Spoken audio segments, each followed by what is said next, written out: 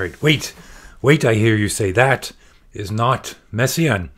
I tuned into Decomposing Messiaen to hear more about the techniques of my musical language, the textbook written by Olivier Messiaen, and through which we have been working over the last few months, chapter by chapter, episode by episode, looking at the different techniques of his musical language. But today, that wasn't Messiaen, was it? No, that was Charles Ives. What I hope to do today is walk through some thinking about actually playing the piano. And this was prompted by that chord progression in Ives that I'm trying to work through. And some of the ways I was practicing it made me think of something that Messiaen said about playing the piano. Messiaen considered himself someone who had progressed pianistic technique through his writing, and he talks about that in some interviews with Claude Samuel. And so I'm going to talk about that.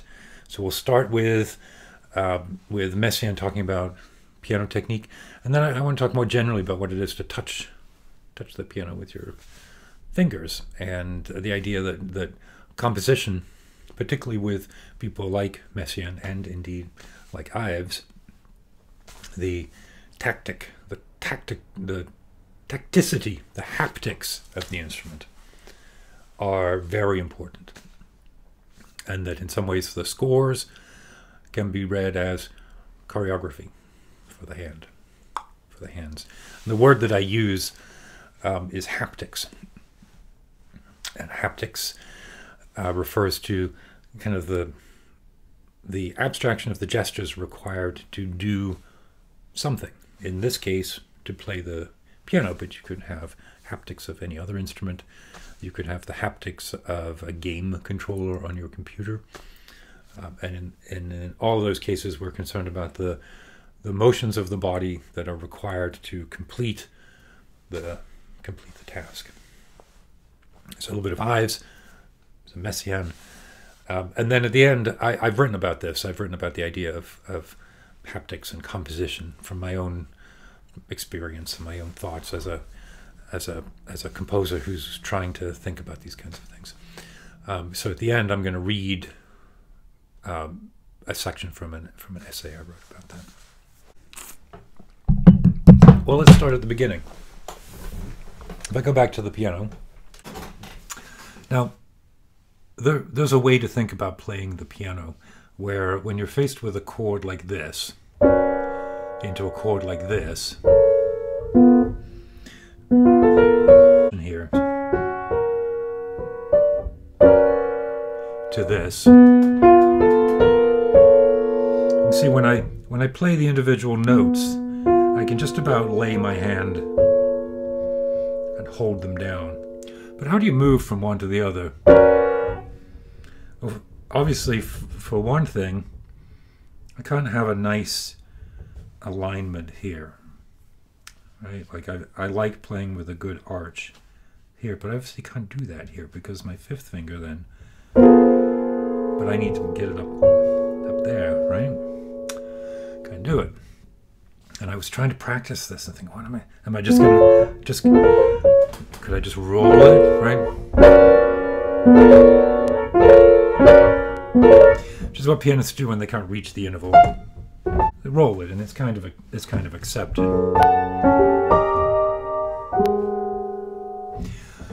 But I don't think that's what Ives wants here. I think he wants that cluster. So what I realized is not only do you have to move in, right? If I move in, see what I'm doing with my thumb is hitting both, which is a nice chord. And you know what? I don't know that Ives would notice it. If I threw the thumb in all of those and played a double note at the bass, then the chord progression would... So I could just recompose it, and I don't think anyone would notice. But yeah, that might fly with Ives, but it won't fly with Messiaen. So what I realized if I'm in like, oh, that's such a weird.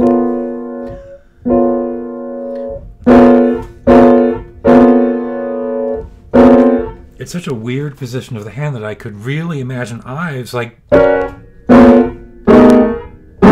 That's just how he played the piano. I think. Boom.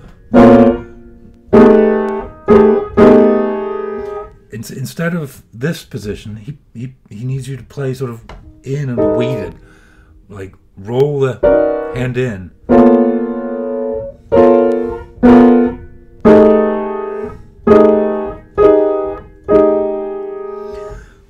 So as I was practicing this, I felt very akin to Ives. I felt like I was mirroring his playing, because I still struggle a little bit, but to do it, you kind of have to think, oh, I'm going to play like this.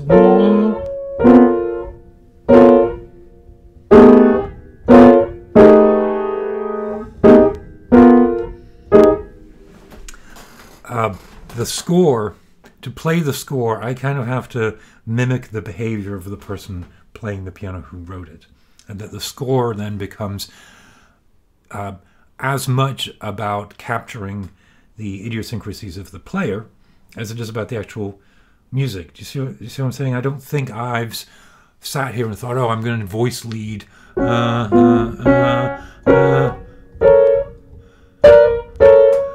I don't think he was voice leading 5 notes in clusters. I think he was playing, put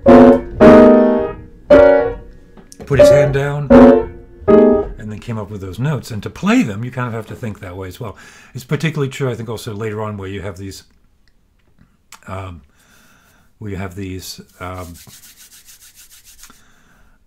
overlapping rhythms in 6s and 5s across large measures.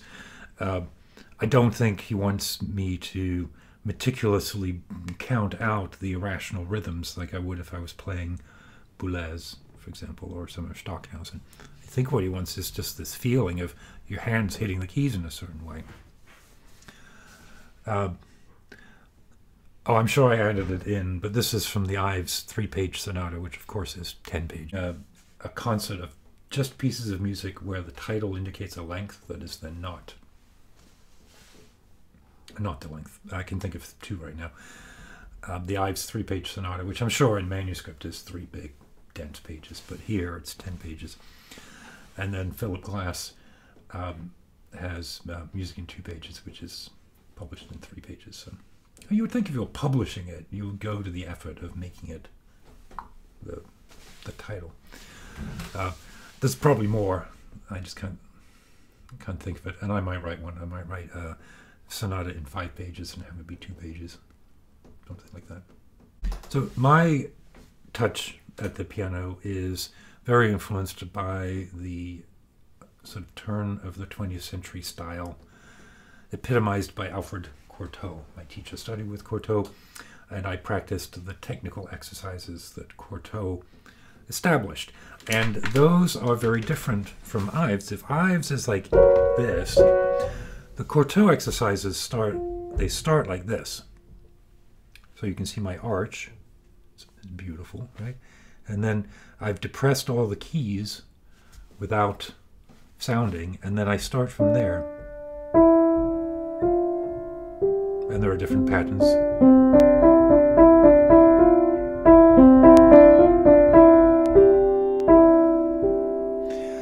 And the idea here is that there's full weight. Like I'm basically leaning into the keys right now, and the challenge is to keep the elbow loose and limber.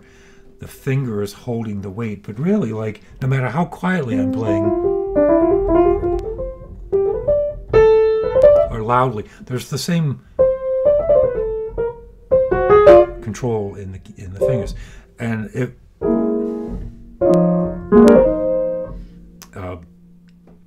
it's a lever of the weight of the arm in through the fingers, right?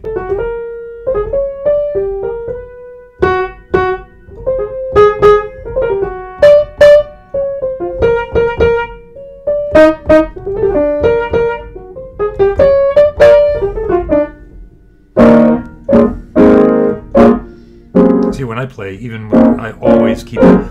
And so when I write music for the piano,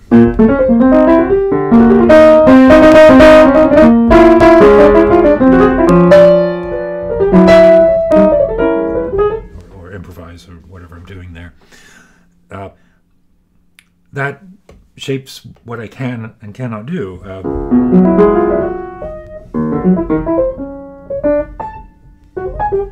I'm never going to write a 5-note cluster like that because it doesn't come naturally. So the choreography of the instrument determines the score is really a psychological artifact that captures the relationship of the composer with the instrument as much as it does the relationship of the composer with the notes. For example, in the introduction to the rational principles of Pianoforte Technique that Cortot writes, he has this introduction. In the beginning of this work, we stated that we thought it possible to group all the problems of pianistic execution into 5 essential categories. We conceive this classification in the following manner: equality, independence, and mobility of fingers. Fair enough, that's the first set of exercises. Passing the thumb under in scales and arpeggios. Double notes and polyphonic playing.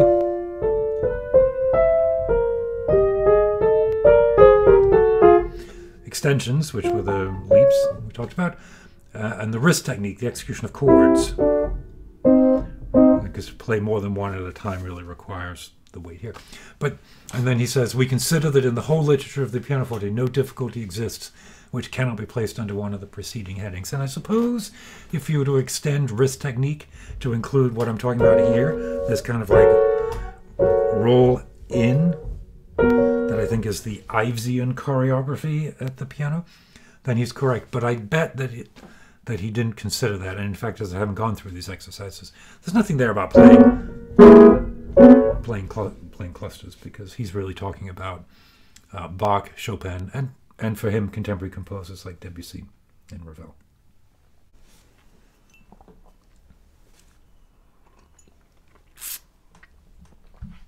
All right, great. I hear you say that's fine, but this is Decomposing Messiaen. So where's our Messiaen? All right, here's the quote. So these interviews with Claude Samuel, I've referred to them quite a bit because they do represent an evolution of the ideas that are in the techniques of my musical language. The interviews took place first in the 60s, and then they revisited the content maybe 10, 15 years later. Kept the original interviews, but where needed, they either provided additional information or some clarification. So the interviews are really, they're wonderful and they're quite far-reaching. But there's one section where Messiaen is asked about what he thinks he's contributed in terms of progress, and he talks about rhythm, because I think that's fair enough, right, to say that Messiaen has, in his music, figured out new ways of extending rhythm as a structural element. We talked about that a lot earlier on. But then he says something interesting. He says he considers some innovations in pianistic techniques. Now he starts by saying, I've often played and replayed the 12 pieces contained in Iberia by Abenes without attaining perfection, for they're so terribly difficult. I'll never be able to play them like Yvonne Loriot. Loriot, the pianist who became his second wife and was really the principal interpreter of his piano music. It's nice to hear Messiaen say that he plays these pieces without attaining perfection. Of course, we do not attain perfection in our playing, and Messiaen is a very good keyboard player, fantastic organist, and a very good pianist, but obviously aware of his limitations. If you look at the music for 2 pianos, the Vision de la Main, there's a clear difference between the part that he was going to play and the part that Loriot was going to play, and he's aware of that. He speaks about that difference. The thematic material that can be extended and played with a bit more flexibility is in his part, and the pieces that are virtuosic and difficult all go to the second pianist. So then he says, in the section that I'm really thinking about here, he says, another effect consists of laying the hand when flat, when attacking with the four fingers, with the thumb bedded as a pivot. The hand is turned around the thumb, and the four fingers are now to the right, now to the left of the thumb. And he considers this motion here to be his contribution to pianistic technique. So let's look at that for a moment, and then look at an example in the music. So flat, you know, I like to play with a nice arch.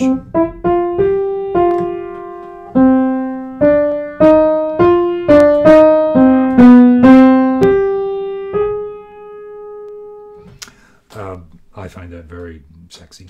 For French music, French scale chords music, for music that wants more of a harp-like effect on the piano.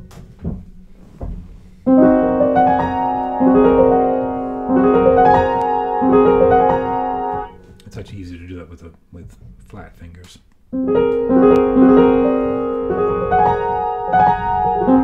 I'll tell you why. This isn't about why. So what Messiaen is saying is put your fingers flat like this. So you got four fingers here, and then the thumb. It's that.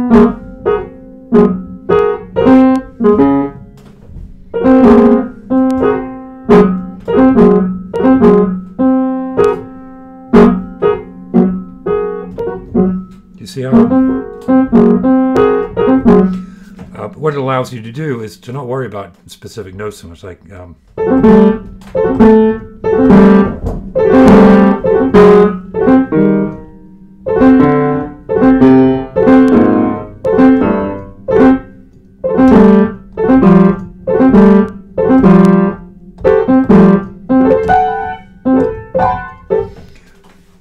these sections of Messiaen that look furiously difficult, because you've got, if you were to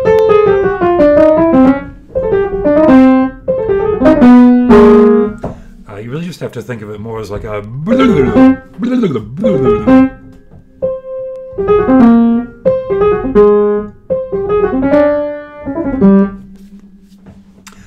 and the fingers are just kind of, in fact, I've practiced like that.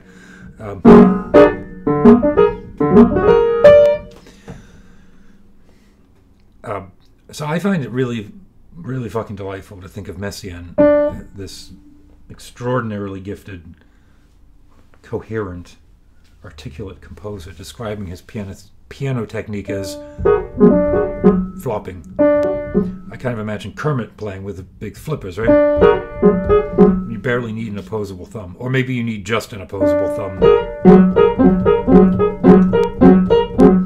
That motion here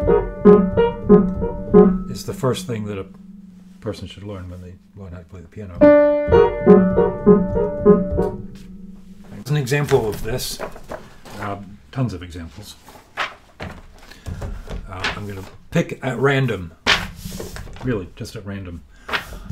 Page 53 of Vingt Regards sur l'Enfant Jesus, which is part of number 8. Look at all those notes, right? You got an A sharp, right?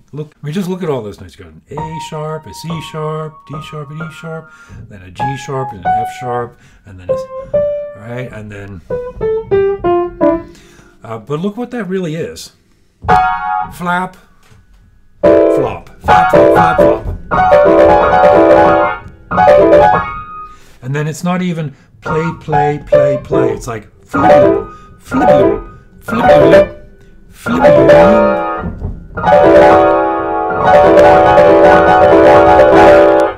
right? Flip, flip, flip. You gotta make the funny noise too. You gotta go flip while you play. Flip, flip. You know, Gould would sing along in counterpoint when he's playing Bach. I sing along with Muppet sounds when I play Messiaen.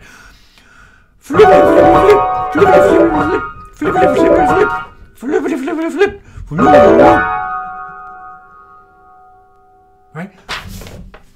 And then, let me pick another page. This one is page 13, which is the second page of number 4. Regard de la Vierge. Look at the furious notes. You've got You got E in this, and then you've got this and this. Look how high up it all is. And then in the left hand, yeah, and then an F sharp and an A, and then a.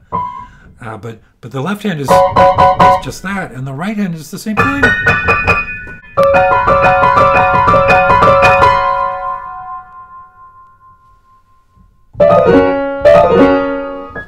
To play it, I just have to go from here to here, right? Here to here. That's it. That's the hard part. The hard part is getting from here to here. The easy part is this.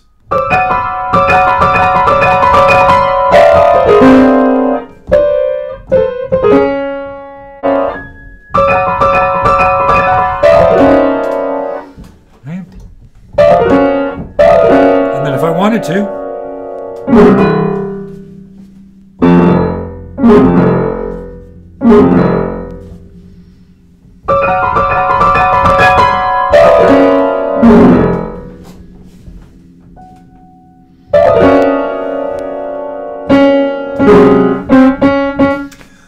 so really, the two hard things are this to this, and then this to this. That's the whole. That's the whole section.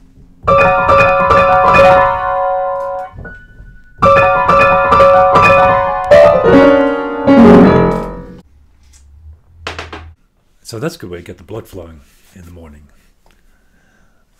It is quite early still here. I've realized that Saturday mornings are the best time. And, I do this podcast in the mornings during the weekdays. It gets out at about 6 o'clock in the morning because I'm up at around 4. I do my stretching and meditation, and then I record a podcast a couple of days a week. And what I've realized is I do that not just because I have to work through the day, but because that's actually the best time for my brain to work. And for recording these episodes, it really is best for me to use that same time. I keep thinking, well, I should do it on a Friday afternoon or a Sunday afternoon when I have time and space. But really, I need to make the time and space early in the morning here. What I'm going to do now is read from my book of essays. And you can buy a copy of these essays, and I would urge you to do so. I'm going to jump into the chapter which is towards the end. It's actually called Closing. But I speak for a page or two about the haptics of the piano. So if I hold the book up a little bit, so at least I'm not staring down in my lap. All right, so here we are. This is actually from page 192 of the book. When I write music, I can't hear the notes. I don't sit at my desk and imagine a piece of music to be self-dictated and transcribed. I've never had a great ear and never really improved my sight singing and ear training exercises. I wasn't very good to start with and seemed singularly uninspired to get better. My various teachers, faculty, professors will attest to that. You'll probably be able to tell what's reading and what's me extemporizing. What I do get when I write is a sense of what it would feel like if my body were the shape of the piece, a sense of gesture. I'm not dancing, I'm not moving around. I don't visualize choreography or movement, but I do feel a muscular sensation that pulls and tugs in certain directions, leaves me without breath for a moment. An overall balance of tension across all my joints. How else to put it? When I was a student in a geology course studying the landscape of Maine, I passed an exam not because I had studied, but because when I read a question, I could answer the essay by thinking, what would I do if I were a glacier retreating? I passed a history of the French Revolution in the same way. If I were a radical commune, how would I move? My body isn't convulsed. There is no actual movement. If I could compose in haptics only, then I think I would. If I could isolate the media for the externalization of imagined physiological twitches and quivering, then that is the instrument I would compose for. Which is interesting. I think Messiaen is in that way of thinking as well. Like he's pointing towards something behind the music. Right? Elsewise, I have the piano. When I play piano, it is most important that I feel my fingers deep in the keys. I often find myself with my knee pressing up on the bottom of the keyboard while I play, regardless of dynamics. Remember I talked earlier about the weight, regardless of whether you're playing loud or soft. I always write at the piano. The exercise of compositional craft is to be able to recognize when I fit the right notes to the apperceived gestures. I love that word, apperception. I probably use it in all kinds of ways that's not appropriate. I like the word haptics as well, and I'm probably misusing that too. So, the apperception of haptics is synesthesia. That's how I define synesthesia. It's different. Today, I spent an hour trying to figure out a rhythm I'd been tapping with my fingers on the bus heading to work. I sat at my desk trying to figure it out and mark up a scratch piece of paper with gnomic reminders. Did I need to figure out a precise arrangement of triplets? Or could I mark a trill with license to ornament? There's something about the difference between an appoggiatura and a grace note that I think could define a big piece. I still think that. And I probably ask myself that question a lot. The difference between da-dum and yee-dum, ba-dum, ba-dum, ba-dum, ba-da, ba-da, ba-da, I think it is probably the single most important compositional question that I answer. The French pianist Alfred Cortot developed a series of exercises where the hand is held at the bottom of the keys and the focus is on developing touch and tone through independent motion of each finger. So we heard some of that earlier. I think I did a podcast on that. I'll try and put a link to it here if it's on YouTube, or I'll just link to it in the show notes.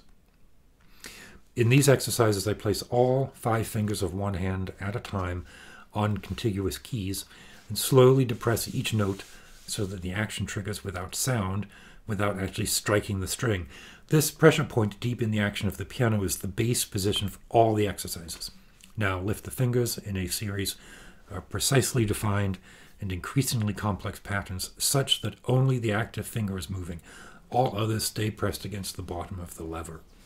The arch of the knuckles must be competent. The arm shall be banking the full weight of the upper body, no matter how soft the sound or delicate the articulation. Then switch hands. My teacher studied with Cortot at the Paris Conservatory in between the wars. She told me about hiding behind curtains to watch Dinu Lapati practice. Lapati, a favorite pianist. Yeah. I feel a real lineage through these exercises. They have defined how I think about playing. And then, because of that, how I think about composing. When I was at home recuperating from a surgery that had impacted the hearing in the one ear that worked, the first time I touched my piano, it sounded like ring modulation run through a distorted compress, like a Dalek. Then it stopped. I should be clear, my healing didn't heal. There is no ear left in there. It's this one here.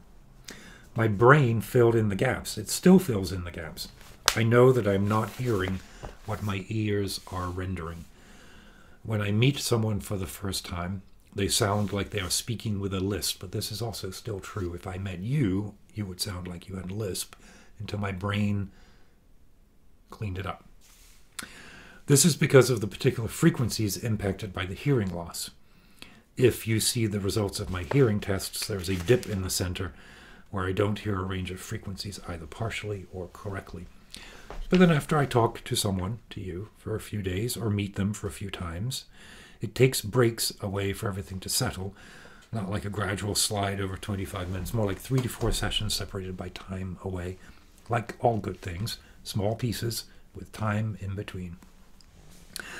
This is why I'm so certain of the presence of a mind organ separate from the physical senses we arrive at through daily phenomena. A little bit shout out to Buddhism there. The feeling of the keys has always been the same, gentle and familiar. I recently had my piano recalibrated, a 3-day process where the technician removes the workings of the piano and runs through dozens of minute adjustments down to a fraction of an inch. It was incredible, incredible to watch. Did you know that in order for the keys to feel the same when you strike one of the big bass strings or when you play one of the delicate highest notes, there's a built-in exponential adjustment across the piano that has to be taken into account? Unbelievable. I couldn't believe that. And imagine if you play the forte piano, that isn't there, and the high notes will feel, the touch will feel different. The energy will feel different. The keys don't behave all the same in order that they all feel the same. After that adjustment to the piano, my instrument had new depth and sensitivity to it. When I played, it was as if I were 29, 19 even, and never once had been dissected. The physiology of the instrument recalibrated was much more nuanced and reminded me of the instruments I'd played on as a young student, where, of course, at the university they had beautiful Steinway instruments. The instrument I play up here is a nice upright, a Samick upright. Downstairs I have a baby grand 5-foot piano, which is very nice, but it's not a Steinway. There's a lot of recordings of me playing that piano. I'll link those. I'll link those here. Playlist. Music is a haptic phenomenon. I probably could have just started here, right? You're all thinking, Jesus, reading the whole fucking book. I'm not. This is the last page. Music is a haptic phenomenon, an experience of the kinesthetic mode. The haptic buzz is an epiphenomenon of the aesthetic object. Haptics appear to be part of our sensory metabolism, part of the synesthetic complex. But haptics extend the boundaries of the self. Ask, where is the line between echo and silence, vibration and stillness? This line between mind and cosmos is permeable and subject to influence. This may all happen below the threshold of perception and manifest as glitches in the system, particularly when the system is the brain. And the brain with the piano as a system. Haptics are fleeting, froth on the breaking quantum wave. We can barely capture them in our hands. An access point to the overarching shape of the human form, not immortal, but resting outside of time. Messiaen's Quartet for the End of Time. It's not the dissolution of time. It's not the destruction of all things. It is the separation of time from all things. The splashes and residue of biologically sustained awareness, the mind perceiving itself, the intersection of memories, the collision of universes mediated by physiology, human bodies mediating human being, and then the piano being an exemplar of that. Sound models the body's perception of itself in a way that approaches the structure of the body from the slightest nerve action to the grossest forms of patterns. Larger than the breath, larger than the diurnal pattern of eating, shitting, and sleeping. Sounds that exist at the same frequency as a lifetime, unbearable by our small, floppy ears. We say lower pitch, but it really means just plain longer. The time it takes for the wave peaks to reach our ears is too long. It is literally length and time perceived as sound. There is a sound wave with the same period as my life. My life is a sine wave with a period of 1, punctuated and modulated by the ecstasy of sneezing, fucking, and dying.